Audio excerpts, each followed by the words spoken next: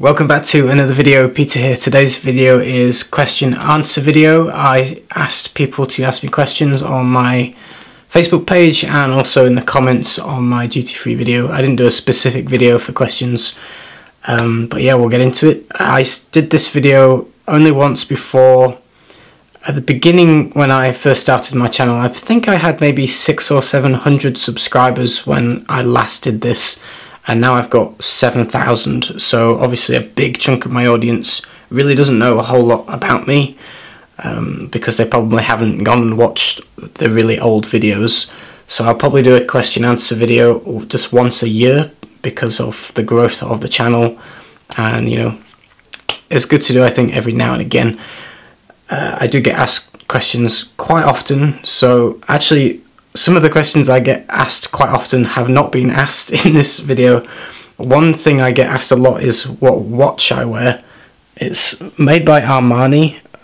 It's not made anymore, but you can still find it online. I think hold on, let me just check the code, the model number. It's AR1755 by Armani. For anyone that was curious, I get asked at least once a month what model the watch is. Interestingly enough, well, I don't know if it's interesting, I'm just trying to get this back on, but I am more picky with watches than I am with perfume. Like, seriously, this is only the second watch I've ever owned in my entire life, because I am so picky. I don't like metal straps. I don't like fancy bling dials. I don't like Rolex or Breitling or Omega, all these kind of fancy businessman watches. They don't suit me. I don't like the look of them.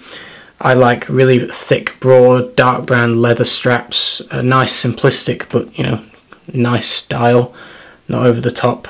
I'm just super picky. You could give me 5,000 different watches, and I would be surprised if there was 2 in there that I would want to wear. That's literally how picky I am. So yeah, so that's the watch that I wear. I get asked that quite often, but we'll start with the questions submitted for this. What scent did you wear on your birthday, and was it planned? It wasn't planned. I pick scents on the mood I'm feeling that day. My birthday is November 2nd. I wore Sex Magic by House of Matriarch, which smells like it's like a green forest. It's quite herbal. There's a little bit of cannabis, pine, cedar.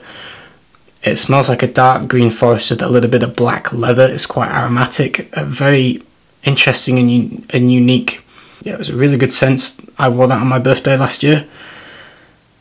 Next question is, what is the most unique and complex fragrance you have tried? From the same House of Matriarch, I would probably say Black No. 1, simply because I know it has 300 ingredients. 300 notes in a perfume is obviously ridiculously complex. I don't know any fragrance that is going to match that in complexity. That's another level. So yeah, that's very complex. Although when you smell it, you could think it's simple because it smells like kind of black leather. But when you start really analysing it, you do pick out so many nuances. It is very, very complex. You've got black leather, you've got pines, you've got little herbal notes, little spicy notes, kind of just all these different things, little bits of spice. There's lots going on there. Resins as well, I think. Very interesting fragrance, and I personally think it's unique. Although it shares similarity with Sex Magic, it's unique outside of the House of Matriarch, if that makes sense. I don't know of any other fragrances other than Matriarch that do that kind of thing and as good as that. Ruby asks, if you had to live with only 3 fragrances for the rest of your life, what would they be? That's very difficult to answer, because I don't want to go out. I don't want to go without a lot of them. I'm going to say Tuscan Leather for one, because that was my first love and I still love it, and I really wouldn't want to go without Tuscan Leather. And I would say Cazimi by House of Matriarch. It really turned me on to rose. It's the best rose I've ever smelled, period. It's just an incredible fragrance. It's dark, it's rich, it's woody, it's slightly spiced, it's just so rich. I wouldn't want to go without Kazimi. I wear that a lot. I really enjoy it. I wore it a couple of days ago, and it lasts for ages, especially if you get it on a little bit on your top. It was like 8 hours and I was still smelling it. So really, really nice. I wouldn't go without that one. I'm going to try only pick one from different houses, so I'm not just saying the same houses. Maybe I would cling on to By Kilian Sacred Wood, just because it's simplistic and it's nice to have something simple, and sandalwood is my favourite note. So I would say By Kilian Sacred Wood. It just smells of sandalwood. I really enjoy sandalwood. It's my favourite note in perfume. It's comforting and just beautiful and rich. So yeah, those three: Tuscan Leather, Kazimi, Sacred Wood. Tell us more about your family and background story. Also, scent of the day. Scent of the day, I wore Madrona. It is by House of Matriarch. Obviously, it's my favourite house, so I wear them all the time. But it's rich lavender. But it's like you get lavender, like raw lavender in the field that's dried in the sun, and you crunch it in your hand. It's so aromatic. It's almost slightly spicy or smoked, just ever so slightly. The vetiver is rich and not the dirty variety of vetiver. It's just a rich, warm vetiver with this uplifting, aromatic, wild, dry lavender. There's just a hint of what I thought was a violet note that comes through in the middle that just adds this kind of almost like a purpley kind of soft, sweet floral element, but it's actually orris. There's a little bit of orris in there, but it works just like magic. I think it really, really goes well with the lavender. But when I'm in the mood for a lavender kick, I wear Madrona. I think it's beautiful. Tell us about your family and background story. I mentioned briefly, I kind of got into this in the first time that I did my Q&A, and it is difficult to talk about that topic. My family is both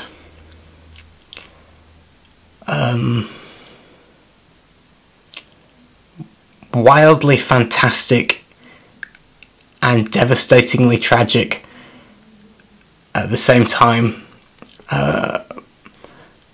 In some aspects, I've come from a very fortunate family. I don't want to say good family because it's got its dark sides, but I come from a fortunate family where my grandparents were both very successful. My dad's dad was actually a multi-millionaire, very, very successful, owned a big company, owned patents, very, very a successful man. He died relatively young, in his 50s, way before I was born, and all that money was split between 7 of his sons, one of which was my dad. So my dad wasn't ever a millionaire. He just, although, he was fortunate, he was obviously still relatively wealthy, but it was split between 7 people, so it's not like my dad was super, super rich. But yeah, my dad became a hotelier. He was actually an accountant by trade, but he owned a hotel with my mum, and obviously they got married relatively young. And the hotel was big. It was a really big old Victorian, I don't want to say mansion, but I mean it was a big Victorian house. They built a bungalow in the back garden, and we owned another Victorian house across the road, which equally is pretty massive. And yeah, I mean, my family was quite wealthy back in the 70s, 80s, and I was born in 86. They still had the hotel then. My brother and my sister went to private school, where you pay every year for them to go to school. And my dad drove a Rolls Royce and things. I mean, it was quite fancy. They remember all that. They had a privileged upbringing. I don't remember any of that because my dad became an alcoholic. He lost all his money and he left my mum when I was a baby. So I don't actually know my dad. I never knew him. He died when I was about 11 or 12 years old. He'd lost all his money, died with nothing in a council flat. He literally had nothing left. Died of liver failure. I only have one memory of seeing him, and he'd gotten jaundice where his skin was going yellow because his liver was failing. That's the only memory I have of my father. So yeah, when he split with my mum bought a small little business, and she's been there ever since. So yeah, I went to a public school. I didn't have any fancy upbringing. My mum had a really embarrassing, battered old car. I can't remember what it was now. I mean, it was ugly and just a little bit embarrassing. But yeah, I didn't get a silver spoon like my sister and brother did. I really didn't have that much growing up. But I can't complain. I grew up in a very nice area still, and we were comfortable. We were never uncomfortable, but I just didn't have the luxuries that my brother and sister were used to. But yeah, my other granddad was a bookbinder, and he did very well, very successful as well. So I guess I come from a good family. But my granddad died from drinking. He was an alcoholic as well. And my brother that I mentioned, he died of alcoholism. He was severe alcoholic. I watched him go downhill. He lost his career. So many problems. And I'm not going to get into that because it is very personal and it's upsetting for me. And we had a difficult relationship, and I mean, there was days I was picking him up from the floor and ringing an ambulance because I didn't think he was breathing properly, and I mean, it was just really bad. He went to rehab for 6 months, just nothing worked, and yeah, he died from excessive drinking, and my mum found him, unfortunately. Yeah, we'll leave it at that. So yeah, I have a bit of a interesting family. Background story for me. I was very shy growing up as a kid, very quiet. I had a social anxiety. Talking to people would give me panic attacks and upset me, and I was very just hiding away and didn't take opportunities because I was scared. I got bullied in school quite a bit. I didn't really have many friends. I'm not saying this to feel sorry for me, really don't. I'm just being open. I just had a lot of issues that took me a long time to get over, and I didn't really overcome them until my brother passed away in 2012, and that's really what switched my brain, because I had to deal a lot. Not that I'm blaming him for my problems, but I think I also used his problems as an excuse for why I was bad, or why I was struggling is because I was dealing with so much. Probably a cop-out, but you know what I mean. It's very hard to talk about things, and you're only getting pieces of a story. You're not understanding the years of what actually happened, and so people kind of judge you and make their own conclusions, and they weren't in the reality of it. So it's very difficult to talk about because people are only going to take grains of sand from this and not understand the full picture. But yeah, I had a lot of issues, and it took me years to get over it, and now I'm a lot better, and it's taken me years to be the person I am now and be proud of who I am, and actually take opportunities and not be scared and make the most of things and not miss out on life. I'm being made aware of how fragile and how quickly life can go away because of how many people I've lost and the lives I've seen being destroyed. It makes you want to live a more fuller life and embrace the opportunities given rather than being afraid. Next question is, are you where you want to be in life, Peter? Are you happy with what you have been able to accomplish up to current? These are really deep questions, man. The honest answer to that is no. Although I'm not unhappy, I'm relatively happy. I'm not either sad or amazingly happy all the time. I'm just homeostasis. I learned that word from Big Bang Theory. It's like balance. But I mean, I think the problems that I had growing up and for a long time, you know, my early 20s, I couldn't even go to a supermarket or ring on a telephone. That's how messed up and damaged I was. So obviously I'm not where I want to be because I've wasted so many years of my life being stupid, being shy and quiet and not doing things because I was scared. So when I think about it that way, no, I'm not where I want to be in life, because I shouldn't have wasted all those years. I'm only just starting to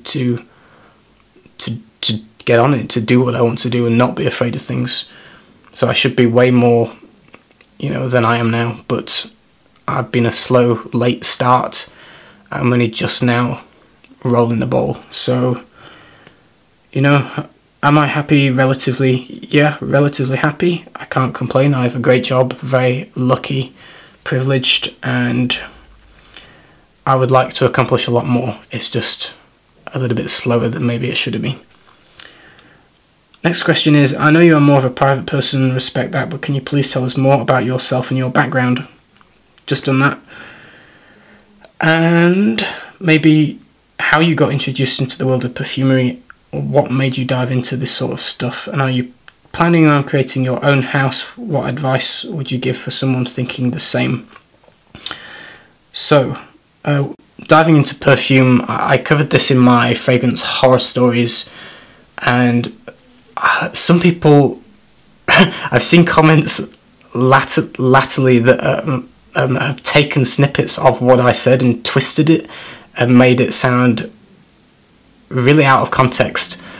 But I'll refresh the story. I'm sure people will take this one out of context as well, but I had a girlfriend that wasn't a good relationship in the end. It just turned a little bit toxic. I don't want to blame her. We just weren't right for each other. But at the time, I didn't like any kind of fragrances. I've never liked designer fragrances, nothing snobby. I just don't like the way they smell, pure and simple. But I was given all the time birthday, Christmas bottles as presents. Never liked any of them.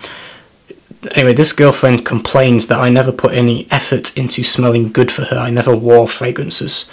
She expected me to. So I was like, oh, actually, I have some in a drawer. Here they are. Showed her them. And she pulled the dirtiest look, like of disgust. And I still remember it clear as day. And she refused flat out to even smell them. She was just like, made me feel this big. I was like, Jesus, like it was icy. So I pretty much threw them all away and gave them away. And after we split up is when I decided I'm actually going to go out and find fragrances that I like, and the next time I have a girlfriend I'll smell good. And that's, you know, I was googling, actually what I did was I was watching a lot of YouTube videos then. That's when I started watching YouTube, and it's when I started researching fragrances and Fragrantica and all that, and reading reviews, and I was working out what I wanted to smell like. So I just thought of leather, like something about leather in my mind was more mature and sophisticated and sexy, and something that sounded attractive and appealing to me, of what I wanted to represent to the world, of maybe a person who I'm not yet, because I was still a little bit shy and quiet, but I wanted to project something better than myself, and maybe that would help me get there a little bit quicker. So I was googling what is the best leather fragrance. Tuscan leather came up, found it. From there is history. And are you planning on creating your own house? Yes, I'm in the process of it. It's getting there slowly. Advice for people that are wanting to do the same as me. think twice, think really carefully if it's what you want to do, because it's not easy. I don't want to sound like I'm putting people off. If you want to do it, go for it. Always do something that you're excited about if you have the passion for it. But the warning is, it's very expensive. The oils get very, very expensive. You need a good chunk of spare money to invest in buying what you need. It will take up a lot of your time, a lot of your money. There's no easy way to learn. There's no really helpful information. There's no great books on helpful tips how to make perfume. There's very simplistic books, maybe like Mandy Aftel, super basic, or you have on the opposite extreme more these kind of chemistry books that are just ridiculously complex and don't actually tell you how to make a perfume. It just goes into the molecules and the chemistry behind it, which you don't really need to know. So there's no actual concrete, this is how you make a perfume. Try your luck on base notes, forums, and other indie perfumers and other people trying to learn is the best way. It's just hard, you have to work it out by yourself. And if you're going to sell it, that's a whole other ball game. There's no helpful information on how to understand IFRA, how to get them tested, how to get them regulated, how to do it within the law. There's just nobody that can tell you what to do or how to do things properly. You just have to work stuff out on your own. It's a headache. It's complicated. It's a bit of a nightmare, if I'm honest. And when I learn it, I'm going to do my best to share that for free in my videos and to help other people, because it is a fucking nightmare. So that's my warning. Go for it if you want to, but it is be prepared to spend money and to get a headache. So there you go. Next question. This is an easy one. When is the next time you're going to make Peter's customized perfume giveaway? That was a blast. Thanks, I enjoyed that. I think it was a good challenge. I've still got Timmy's fragrance here. He's going to get it soon. I sent him a sample basically, and he gave me feedback, and I need to adjust it slightly for him. Isabella got hers. She loved it. She wrote me a really nice message saying how much she enjoyed it. Oz really enjoyed his. He reviewed it actually on his channel, so I'm super happy. That was a great challenge and something I'm really glad I did, but I'm not going to be doing it often. Just because I can't afford to. The oils are expensive. You know, I was using genuine, like, real Mysore sandalwood, real Ylang Ylang Absolute, real Rose Absolutes, real ambergris tincture. I mean, real oud. These things they're not cheap, believe me. So it was quite expensive to do, and then obviously I've got to post it and bottle it and label it. It gets expensive. I can't afford to do that for free all the time. So, you know, that's going to be once in a blue moon kind of thing. But I'm glad I did it, and it was cool. Simply Put Sense, that's E from Simply Put Sense. I agree with you that many fragrances in the designer market smell the same. Sometimes I find that niche fragrances often repeat each other as well. If you were a perfumer for Dior, how would you make their fragrances unique but sellable? I agree, a lot of niche are copies of different things and a little bit redundant, and a lot of niche actually aren't very good quality. I smell tons of cheap synthetics in a lot of niche. Even when they charge a high price, they can still be real crap ingredients.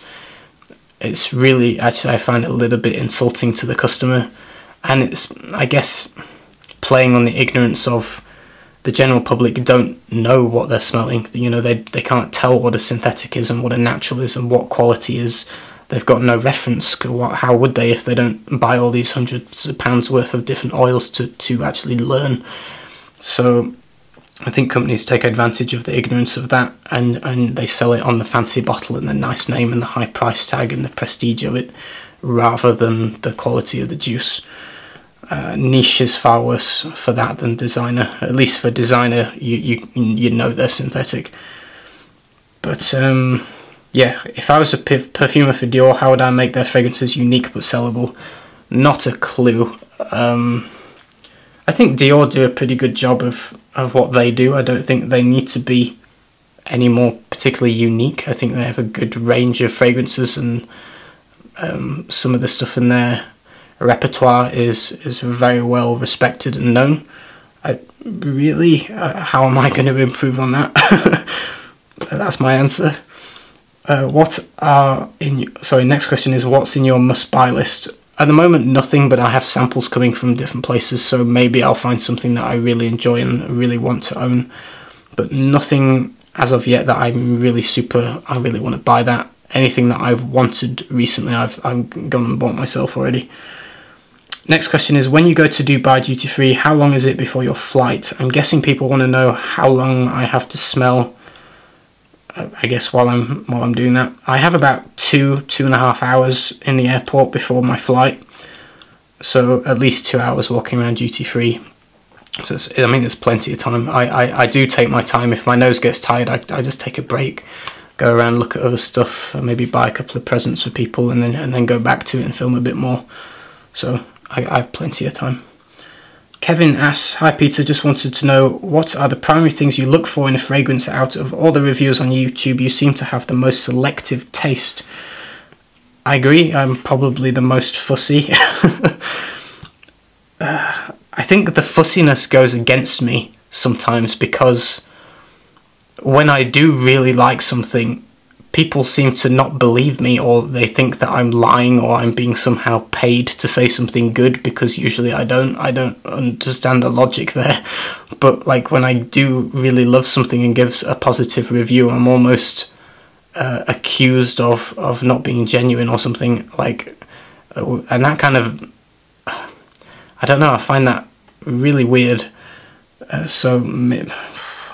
don't know, I mean, what's the opposite? I would just like everything. There's loads of reviewers that like everything. Should I apologise for being picky? I like what I like, I don't know. But anyway, out of, what's the question? Yeah, primary things I look for in a fragrance. I don't look for anything in a fragrance. There's nothing in my mind that says, okay, it needs this, this and this to be a good fragrance that I'm interested in. If it smells like quality and that's maybe the wrong word. I don't like cheap smelling synthetics. That's the only thing that turns me off. But I don't care if it's mixed media or if it's synthetic. I don't have anything against a lot of synthetics. It's just the ones that smell a certain way that I'm not keen on. But there's plenty of synthetics that smell fantastic. So, you know, I go in with an open mind. If it transports me somewhere, like Tuscan leather, that is super synthetic. There's nothing natural in Tuscan leather. But I love it. It smells amazing. It just feels like me. So it doesn't need anything in particular, as long as it just takes me somewhere and makes me feel something. If it makes me feel something, that's a winner. George asks, shouldn't the YouTube reviewers inform people about the quality of ingredients of brands? For example, isn't it hypocritical that some designer companies sell fragrances made with cheap ingredients while others use quality? So this, basically the whole topic George is talking about here is, why don't reviewers talk about which houses use quality materials and which ones use really shit materials? And I think really, George, it boils down to we really don't know which companies use, you know, we presume Dior or Chanel use really good quality materials. And to a certain extent, you can smell that with your nose. You can smell that, yes, they are better quality than Paco Rabanne, for instance. But, you know, it's to some people it might be subjective. We are just guessing at the end of the day, because we're not the chemists that are creating it. We don't really know what goes into it. And to a certain extent, reviewers in general aren't privy to what they're smelling. And not to be rude to reviewers, but really, you know, if a reviewer smells iris in a perfume, he's just going to say it smells of iris. You know, if I smell something with iris, I might say, okay, that's alpha ionone, or that's iron alpha, or that's Oris Givco, you know. But I've smelled loads of different Oris synthetics, and I know what they all they smell like. You know, most reviewers aren't privy to that, because they've not spent hundreds and hundreds and hundreds of pounds buying hundreds of different oils. I'm not saying that's a bad thing to reviewers, but I'm saying that's why reviewers don't really talk about what's quality and what's not quality, because they know what they're smelling in terms of generalized notes, but they don't know what they're smelling in specific materials, raw materials, and the difference between synthetic and real. And such. So that's a very complex topic, but that's I think basically why people don't do that. And also I've learned from doing it myself that people can take it the wrong way. If you say something is cheap, or you know, people don't like that. Sometimes people find that offensive. People don't like to be told their fragrance, their favorite fragrance, has some cheap synthetic in. You know, some, you know, ignorance is bliss to a certain extent. Maybe it's better not to know what the raw materials are, because then you can enjoy it for what it is rather than analysing it and finding faults in something and it tainting your enjoyment of it. Because that's what happens to me. My enjoyment of a lot of fragrances is ruined because all I can smell is the cheap synthetics that I'm smelling, and I can't enjoy the fragrance for what it is because I can only focus on what it is that I recognise. It, you know, it's difficult, and in some respects I wish I didn't know all these materials, because I would probably enjoy fragrances a lot more than I do. Tammy asks, what notes, especially unusual or lesser used ones, would you like to see used more often in newer perfume releases? I'm a bit sick of this trend of everything being really over sweet. I'm noticing a couple of trends. We have super sweet, over the top, bubblegum, candy, super sweet vanilla, just everything just diabetic. And then there's another trend at the moment of very earthy materials like mineral and rock and soil, you know, and green. They're coming back to, like, I don't know, more of an earthy kind of element. These, you know, rocks and soil and concrete and all these things. I would like to see a different direction into more herbs like sage. Like, I tried the sage and absinthe, and I thought that was quite a refreshing change, a little bit different, and it smelled really nice. I would like to see more along the lines of that, you know, notes like absinthe or like I say, sage, more herbal elements. I think it would be quite nice. Next question is, what's the best summer designer fragrance in your opinion for men and women? See, I'm the wrong person to ask for designer fragrances, because I don't enjoy basically all of them.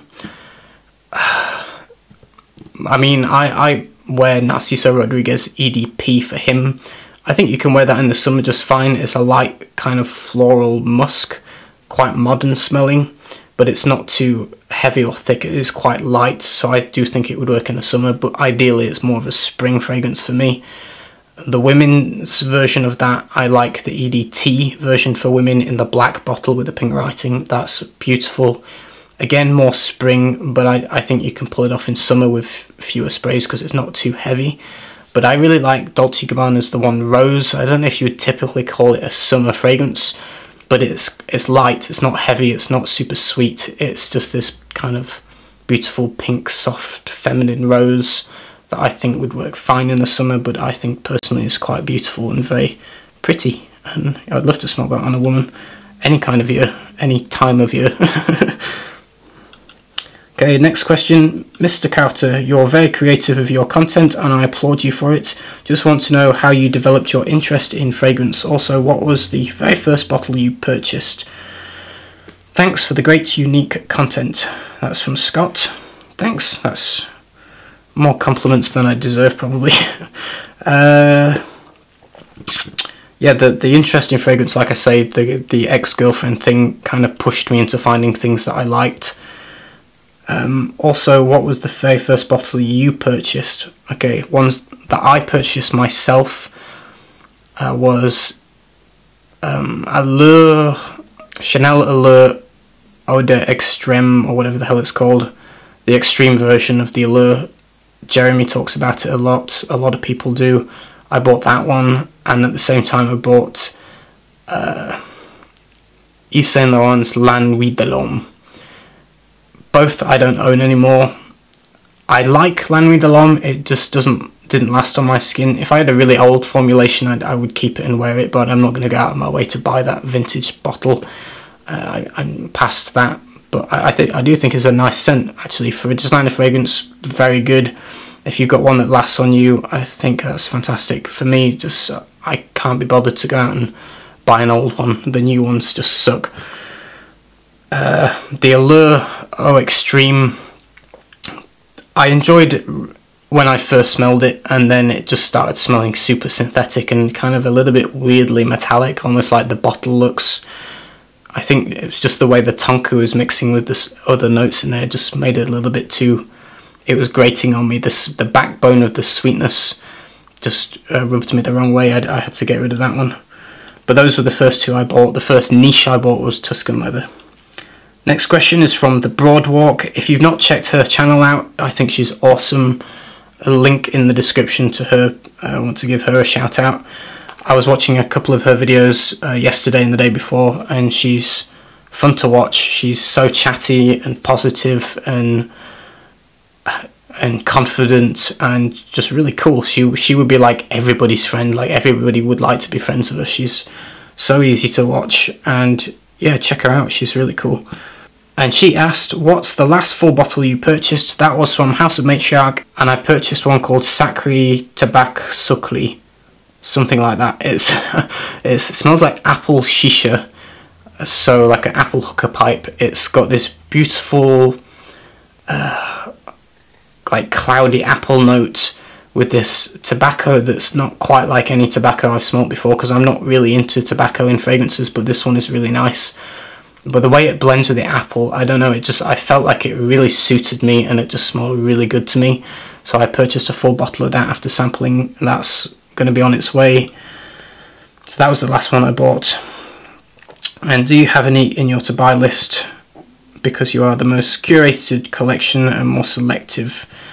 No, nothing apart from ones I've already just like bought. I don't have anything to buy in the future yet.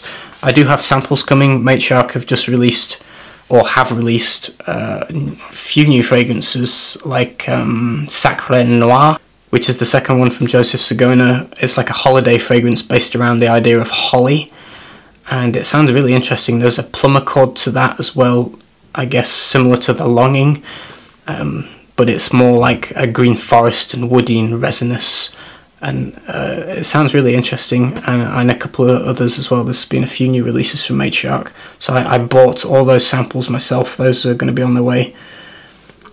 And I've got samples from, I bought samples from the Zoologist website last night of the new releases, like Elephant. I've got samples coming from Fortin Manley, the Australian house, like you know, the Confessions of a Garden Gnome that Pep talked about. Check out Pep if you've not checked out The Sentinel, another great guy. So I have samples coming. We'll see, there might be something I want to buy. How's the fragrance? She also asks, how's the fragrance line going? If you could create something based on your personal music idol, who would it be? What would it smell like? That's a great question, thank you. I think that's probably the best question I've been asked. So how's my fragrance line going? It's hit a bit of a bump. The company that I buy the majority of my oils from has closed down. That's kind of screwed me a little bit. They're moving to Europe. They're not going to be open for maybe 6 months. And they're only going to be selling naturals. That's not a bad thing. I can still buy my naturals from them, but I kind of have to find alternative sources for the synthetics that I was buying from them, because I do make mixed media perfumes. They are more natural, but they do have some synthetics. But yeah, I'm kind of having to resource everything, which is a nightmare and a headache and a bit frustrating. But we'll work it out, I'm sure. And obviously I've been away 6 months offshore working this year, so that means I'm 6 months delayed on time I could have been progressing with this, with creating my own house. So man, it could be like a year before I'm ready now, with having to find a new source for materials and being delayed with working so much. I'm not, and I don't want to rush it either. I'm not in a rush. I want to do things properly, and I want to be completely happy with what I make. So it will be ready when it's ready. There's no time limit on it for me. It's going well though. I'm happy with what I'm making. I think they're smelling really good, and I've sent samples off to reviewers and friends and people on YouTube, and I've had really positive, really good feedback. So that's great. And music idols, I have a few music idols. If we go back to the very first, it was Metallica with James Hetfield. He's the reason I play guitar. I was fortunate enough to go see them live, really close to the stage, and best show I've ever been to in my life. It was intense, it was amazing, such really good energy. James Hetfield was flicking guitar picks at the end, plectrums. I think he flicked maybe 3 of them, he didn't have many. And I'm not kidding, he looked at me from like over there, just looked at me, and he flicked it right at me with his thumb. I didn't even move my hand, my hands were just up, and it landed in the middle of my palm, and I was just in shock. Like, I couldn't believe it. I was like, I've just caught James Hetfield's guitar pick.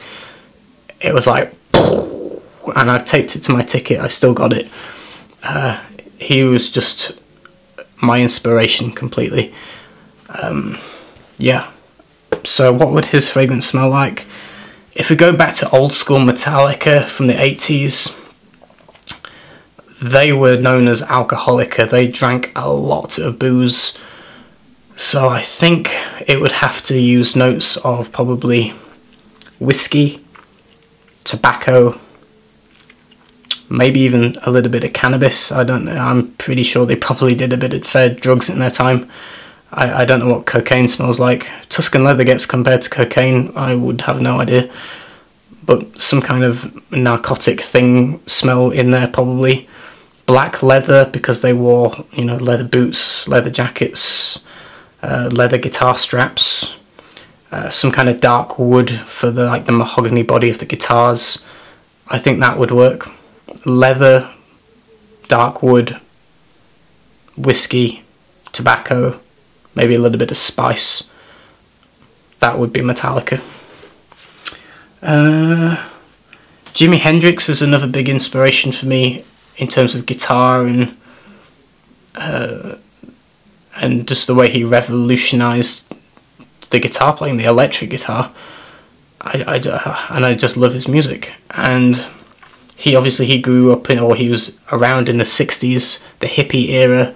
He was very free-spirited and didn't really class himself as any particular group or member of anything, any country even. He was just a person of the universe. And I think, bearing that in mind, patchouli was big in the 60s. I think maybe something with a little bit of patchouli, again, maybe some dark woods. So I think maybe a little bit of patchouli, maybe a cannabis note, because, you know, in the 60s everyone was getting high. Hendrix, no exception. Cannabis, patchouli, woods. I think it would be quite an earthy kind of fragrance. I think that would work for Jimi Hendrix. And we'll do a women's one as well, because to make it a little bit fair, I have loads of inspiration from women. There's so many amazing artists. One that I listen to quite often is Lana Del Rey. Her voice is very soothing to me. She just chills me out and very easy listening. And she's just, I don't know, I really like her music. Her melancholiness. She's got a very kind of droll voice. But then she's got these beautiful high notes as well, and I enjoy her lyric writing. She's a little bit different. I like that she's in control of her own image, and she selects all these old video footages that she puts in her music videos, and she knows what she likes, and she creates her own world around herself. She's got really twisted, dark lyrics when you listen to them properly. She's quite sexual and provocative as well. But that just makes me more kind of fascinated around her. I think she's just, and she's a very beautiful girl. She's gorgeous, and yeah, some of her lyrics, like "My pussy tastes like Pepsi Cola," is one of them. I don't know of any other singer that would dare sing that. "My pussy tastes like Pepsi Cola. My eyes are wide like cherry pies. I've got a taste for men who are older. It's always been, so it's no surprise," is the lyrics to that song.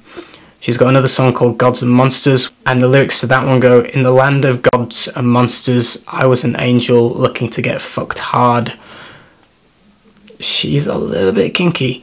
I can think of a few more just examples of her kind of twisted, kind of dark side. But yeah, I find her quite fascinating. Her music's beautiful, and her fragrance, because she's so beautiful, I think it would have to be a very pretty feminine fragrance. I think it would use the note of rose.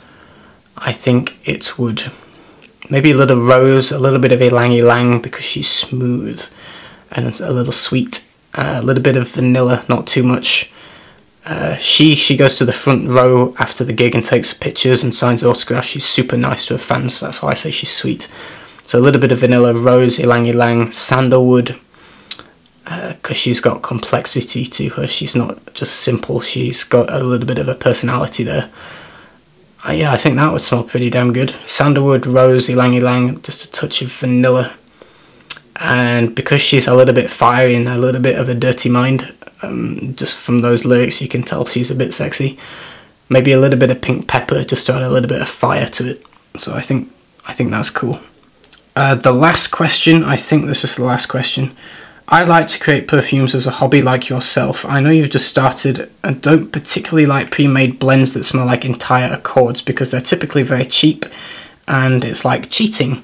However, what's your opinion on these blends that are entirely natural? For example, Robertet has many natural accords such as apple, apricot, and even a nice leather accord.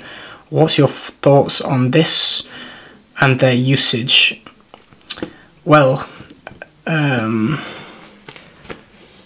that is hard to answer, Justin, because it makes me sound a little bit hypocritical if I say it's okay to do it for one and not the other. I think what creams my corn more is that, like you say, because it's cheap, that it feels like not only are you cheating, but you're also robbing the customer. If it's a pre-made accord that's made of quality natural materials, you're not really robbing the customer, it's still quality. It's just kind of done for you. I'm not sure I would personally use them, because like I say, it does feel a little bit like cheating, but then if you look at it a different way, it's made from naturals, it smells nice, you're using, you know, the most of a palette that's available. I would have no problem with other people using them, and I'm not sure quite how I feel, really. I don't know. I don't think there's anything wrong with it. I think it's better that they're natural, like I say, because it doesn't feel like you're then robbing a customer, because it's still quality. It's just a little bit of the work's been done for you. Whether or not that's a bad thing, I'm not sure. Down to the individual. That's it. I don't think I missed any questions. I think I've answered them all. If I haven't, I'm sorry. I will see you in the next video. I hope you enjoyed it. I hope the video wasn't too long and boring. We did get kind of personal and a little bit, I guess, deep in certain places for a fragrance channel. I am pretty honest and open. Take me how you want. If you decide you don't like me, that's quite fine. I'm just going to be myself, and you can like it or not, basically. I'm afraid I don't see the point in pretending to be something, or pretending in general. You know, just be yourself, be comfortable with people. I'm quite happy sharing that, and if you want to judge me, you go ahead and judge, but you know, people judge without knowing a full story. People are quick to make assumptions and think they know somebody and think they know, and they don't. They know like a grain of sand in all this information, and they're just selecting a little bit, and you don't really get the full, unless you've lived it. You can't really judge people. Life is very complicated. Everyone's got shit in the closet that's, you know, it is what it is. If you're going through a rough time, or I've said something that you've related to, you know, I just want you to know that I've gone over a lot of my personal problems, and it's not impossible, and with time you can get there too. If you're lucky and you've had a great life, then you're very blessed. A lot of us go through a lot of shit, but there are a lot of people that have gone through a lot worse, and so much worse. You only have to look at the news, and man, it's, you know, the world is a little bit scary sometimes. but we have to keep positive and we have to move forward, and we carry on. I will see you in the next video. Take care, guys. See you very soon. Bye bye.